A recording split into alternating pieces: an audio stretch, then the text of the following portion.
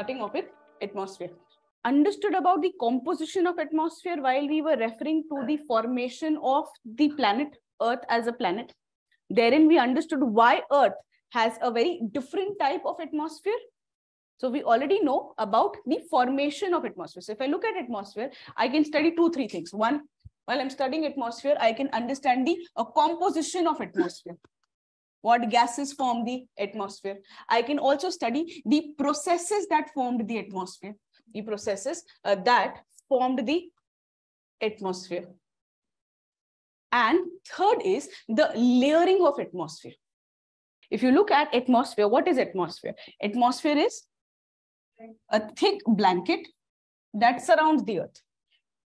So a thick blanket that is surrounding the Earth is called as atmosphere. If you look at the composition of atmosphere, we have 78% of nitrogen, 21% of oxygen, 0.00, or let's say I'll keep 1%, 1% of other gases, which is also your CO2, you have your helium, you have hydrogen, you have argon, etc.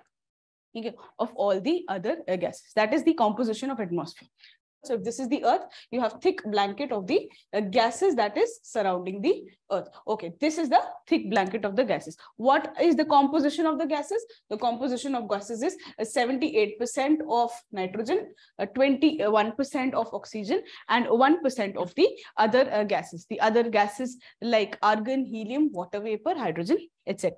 This is the composition. If you look at the processes for the formation, the process for the formation of the atmosphere, a quick revision of what we have already studied. How was atmosphere formed? Atmosphere was formed when the Earth was a hot nebula. Earth initially was a hot nebula with its pre-model atmosphere, the pre-model atmosphere of hydrogen and helium.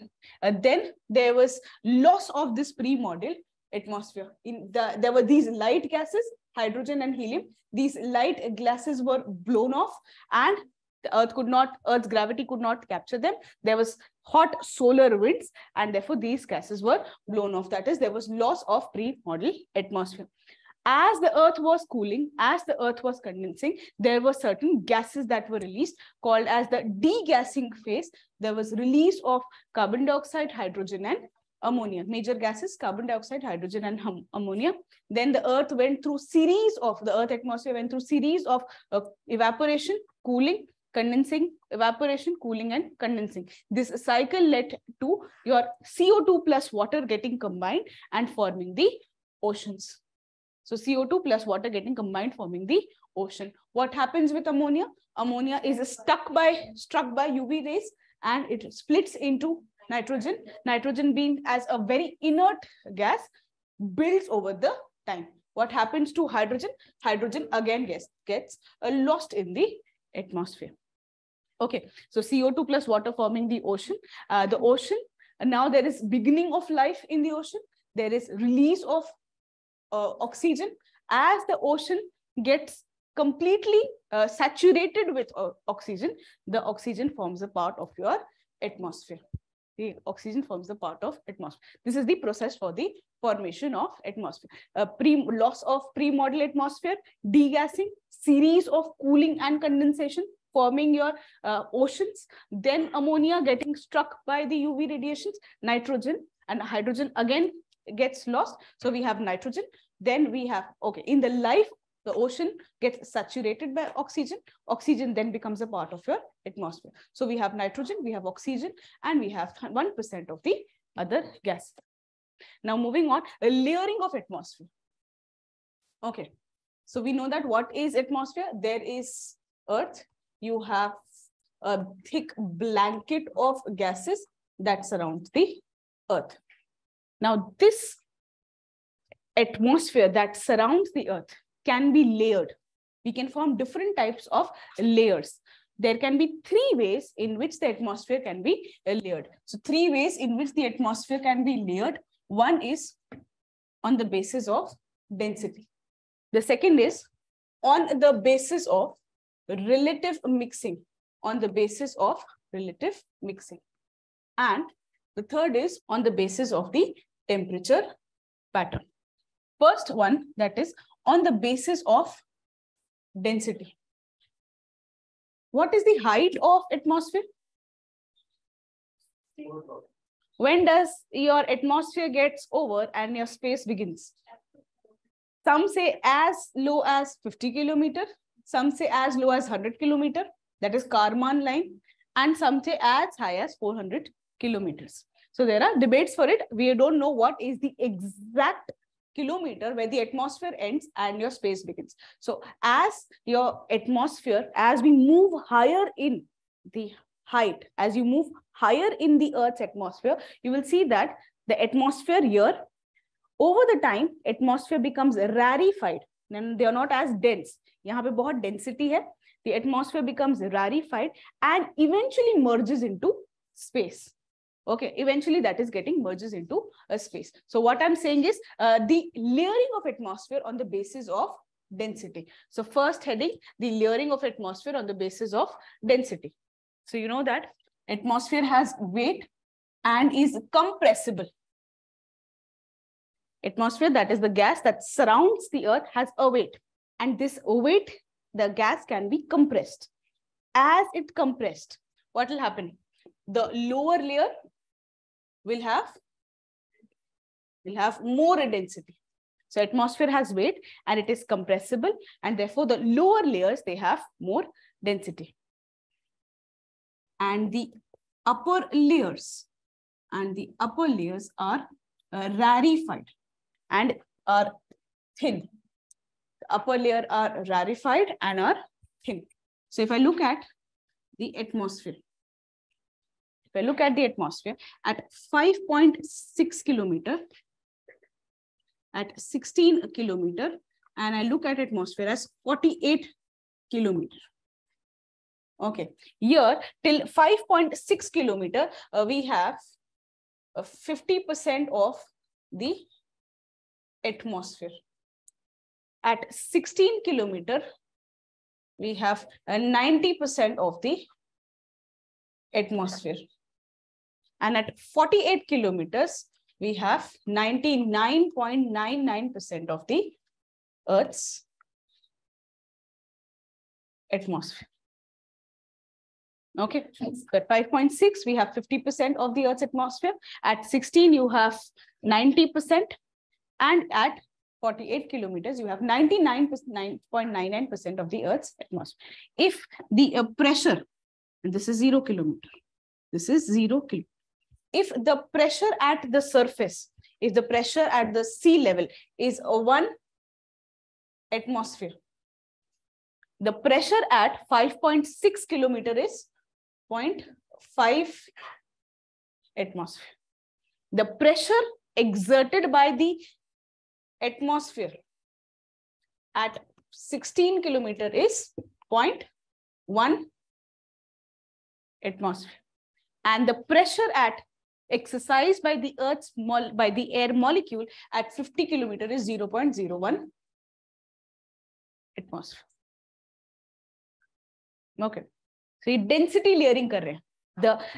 The lower layer are more dense. The layer above 50 kilometers, there are very less air molecules, and therefore they are very less dense.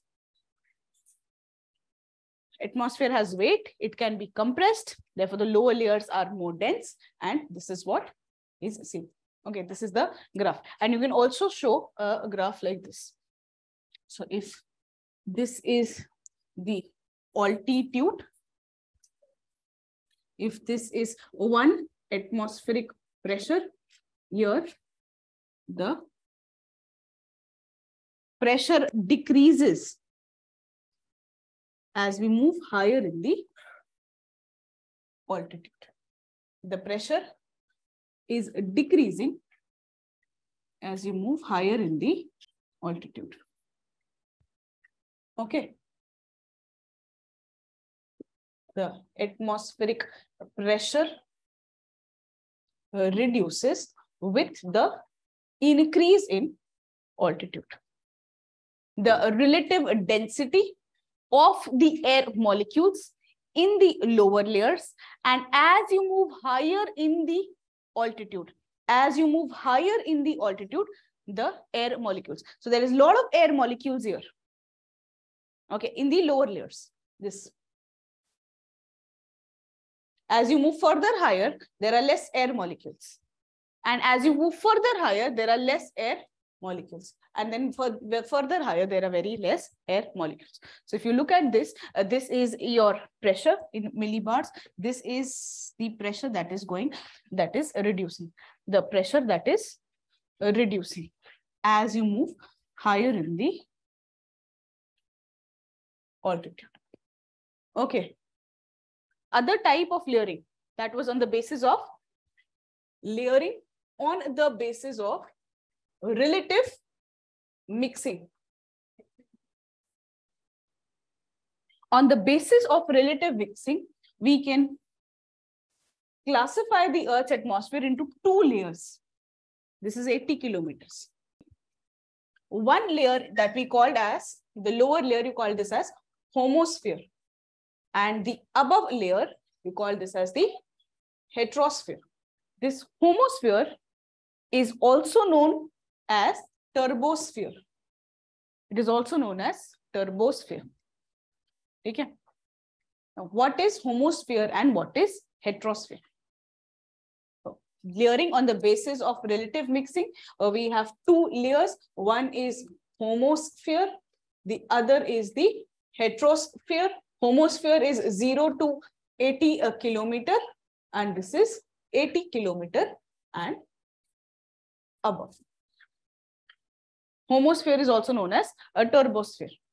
From the 0 kilometer to up to 80 kilometer, we have homosphere. What is happening here? There's a lot of turbulent mixing. Because of lot of turbulent mixing, that is also called as turbosphere.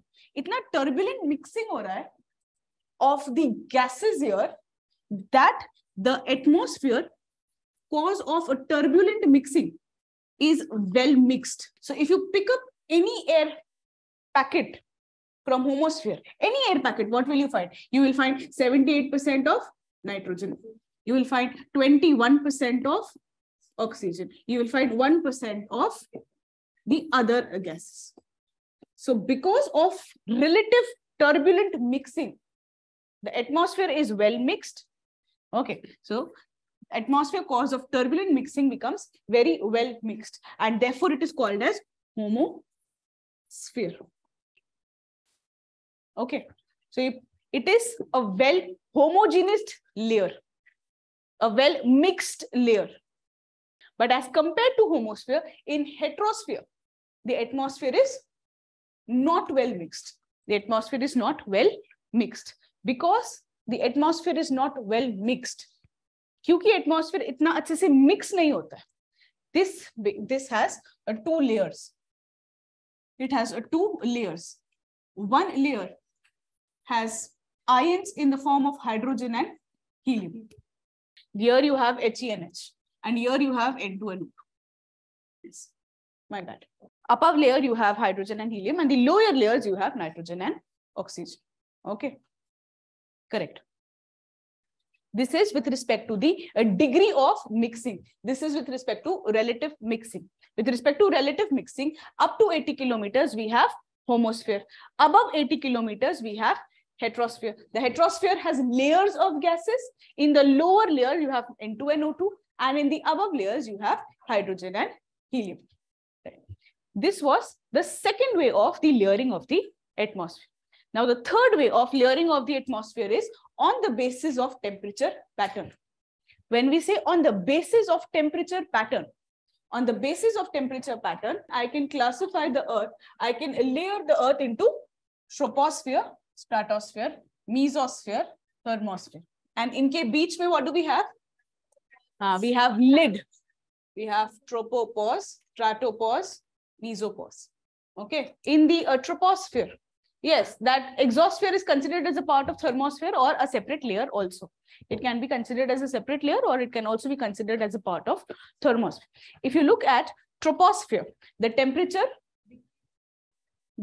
reduces as you move with the height. Okay. Then you have tropopause, where the temperature is constant with the height. Then in the stratosphere, you have the temperature increasing with the increase in the height. Then you have a stratopause, where the temperature is constant with the increase in the height. Here, you again, the temperature reduces with the increase in the height. Then you have, and then you have temperature increasing with the increase in height. So what is happening in a troposphere? In a troposphere, the temperature is reducing with the increase in the height. In stratosphere, the temperature increases with the increase in the height. Whereas here, the temperature further reduces with the increase in the height. Again, the temperature increases with the increase in the height. This is your troposphere, stratosphere, mesosphere, and thermosphere. You can have a look at this picture. Carefully look at this picture. If you look at a troposphere, here the temperature is reducing. Okay, then the temperature keeps on increasing. Then the temperature further reduces and the temperature is increasing. A troposphere, stratosphere, mesosphere, and thermosphere. A picture speaks more than 1,000 words. So if you look at troposphere, okay, look at this one, the airplanes. Look at where is the ozone layer. Look at the meteors. In your meteors, you can also look at a special cloud called as the noctilucent clouds. Okay, and then you have your thermosphere. Okay, the coolest layer is the mesosphere. So a brief characteristics of each of these layers. Troposphere. The troposphere, they have particular unique characteristic. Mesosphere has particular unique features.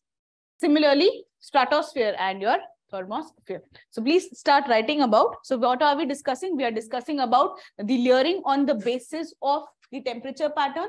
The layering on the basis of temperature pattern. These are the layers, the troposphere, stratosphere, mesosphere, and thermosphere. And now we are writing about, we've seen how the temperature reduces, increases, reduces, and further increases.